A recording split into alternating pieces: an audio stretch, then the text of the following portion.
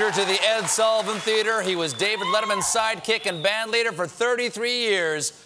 Please welcome back to this theater, the great Paul Shaffer.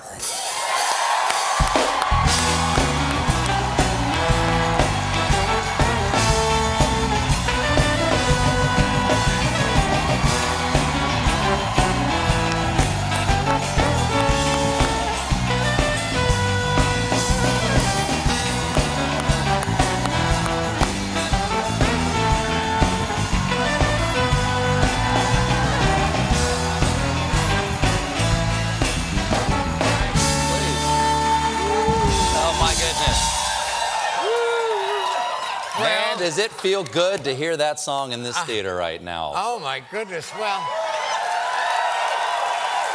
a song that you wrote. I did. I wrote the theme of the David Letterman show, and it was, played every night for all of those 33 years. Yep. And you have taken that income out of the mouths of my children, which, only kidding. We had a wonderful run. To be here, though, first of all, we're in my, this is where I, That's this was my area. This is the first time you've been back here since Dave's last night. I and my band were over here. And David would be here by the column where John is and everybody, yes. Yeah. So it's been reversed, and it's like being on acid a little bit. Good. Otherwise, good, yes, good. in a good way. In a good way. Well, we flipped it. We flipped the stage because we wanted you on so much that we wanted you to feel welcome in the right spot on stage I'm back for the interview. In my spot, yes. Do you like what we've done with the place? You have done it. I love the touches, the little touches like this. Incredible. Yeah. We had covered this up. This beautiful thing. It was covered with sound sales and stuff like that. Whatever it was. Yeah, and this lighting This is a Broadway house, though. Yeah, Wasn't it the Hammerstein Theater? It was, yeah, 1927. Yes. Do you miss, you did this for 33 years. Is there anything you miss about being on TV every night? Well, every night, I mean, you certainly didn't know exactly where you were going to be every night, and I don't have that, anymore to fall back on. It was particularly great at family functions, social functions, Aunt Margaret, Uncle Ernie, I'd love to see you. I got to go, though. We have a show, and I was always, got to go do the show. I wouldn't be flying. Well, I got to make the show, get to the airport. Nice to see you, though. I don't have that anymore. But otherwise, it is maybe a little healthier. 2 years later, I can kind of look back on it and say, my goodness, we were a little bit wound up tight. Well, because you do 200 hours of this a year for 33 years. And you never really come down. You always have one to do the next night. So it's true that you can make up for your mistakes. You can always have another chance at it, but you don't relax, really. Oh, it's great. It's a real privilege to do it, and I hope you have as long a run as we had. Oh, thanks very much. And We're having fun. We're having fun. And this, the hippest band in the land.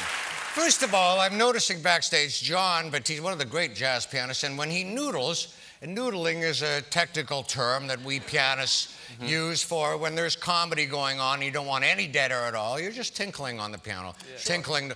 The hippest noodling, though, it's like tritonal, It's a talk show. Here's some noodle. This is how he noodles. Well, now he noodling, it's Bach noodling. You have Bach or Beethoven or McCoy Tyner noodling behind a comedy act over there. Yeah. We were not the same. Tonight, we're going to reunite. I have brought my old band. Well, that's really exciting. World's most dangerous band.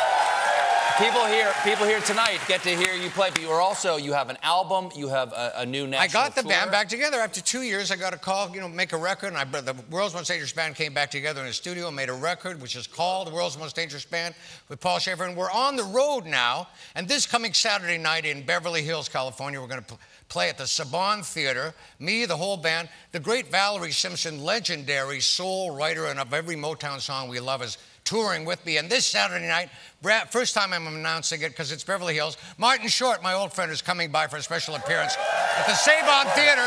Can I get a ticket? And then we go to other three. Yeah, please come out. I would love to get a ticket. Come out for it. Now, one of the things that you were known for over the years is how well you dressed right there. You have all the different, not all of them. Shots.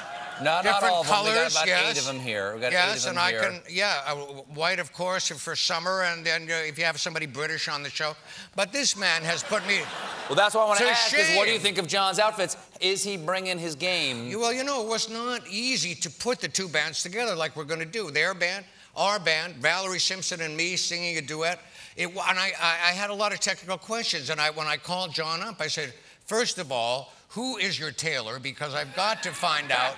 You know, he has up the whole game, you know. Well, we're super excited that you're here with John. The world's most dangerous band is going to be here. Val Simpson. We'll be right back with that performance by Paul Shaffer. You're not going to miss it.